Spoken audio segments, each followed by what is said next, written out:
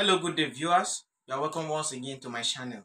In today's tutorial, we are going to learn how to provide a solution to this exponential equation on the board. And the equation says 25 to the power of s minus 1 is equal to 125 to the power of s plus 4.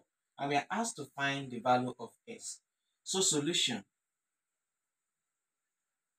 So the equation says 25 to the power of s minus 1 is equivalent to 125 to the power of s plus 4. Before we can solve it, we have to make this base equal. And to make this base equal, this 25 can also be written as 5 to the power of 2. And 5 to the power of 2 is 5 times 5, which is 25. S minus 1 into s minus 1 the power, which is equal to, this 125 can be written as 5 to the power of 3, which is 5 to the power of 3, because 5 times 5 is 25. 25 times 5 is equals to 125 to the power of s plus 4. So here now, if you have any number that is raised to the power and this power is attached to it, what we are going to do, we are going to multiply the power. So 2 times s, we have 2s, then 2 times negative 1 is negative 2, which is equal to 5, then 3 multiplied by s is 3s, 3 multiplied by 4, it will give us a positive 12.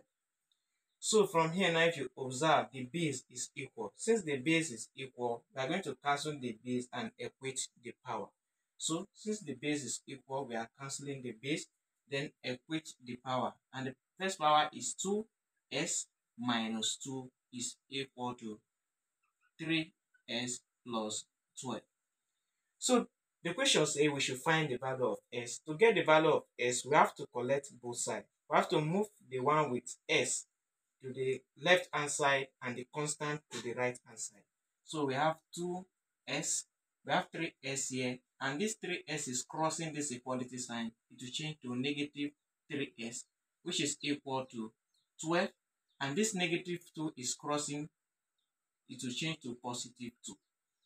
So I'll have 2s minus 3s, it will give me negative s, which is equal to 12 plus 1 plus 12 plus 4 is equal to 14. To get the value of s, remember this left hand side is negative s is equal to 14, and we are asked to find the value of s. So I'll divide both sides by the coefficient of s, which is negative. So I'll divide both sides by negative, so that this negative will cancel this negative. S now will be equal to 14 divided by negative. I'll have negative 14. Negative 14 is the value of our s. Thanks for watching, and don't forget to share this video. Follow my Facebook page